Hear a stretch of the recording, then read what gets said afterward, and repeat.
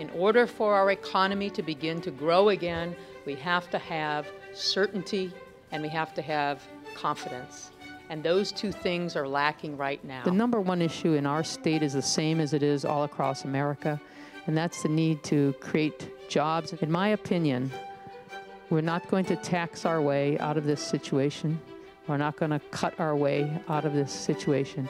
We have to grow our way out to reduce this burdensome regulation that's coming out of the federal agencies, the bureaucracy that churns out these rules and regulations. Yes, we want to be a secure nation, want to protect our citizens, but we can do that in a way that also says to people, we'd like you to come here and visit our country.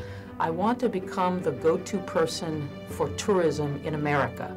Right now, it's our state's largest industry, but it's a huge industry in America. It's only through an enhanced education system, and by enhanced, it doesn't mean spending more money. It means doing a better job. I am an unabashed supporter of America's military, both here at home and all across America. So being able to make that kind of a case for our state and our people at the national level is something I've been able to do, and to do across party lines.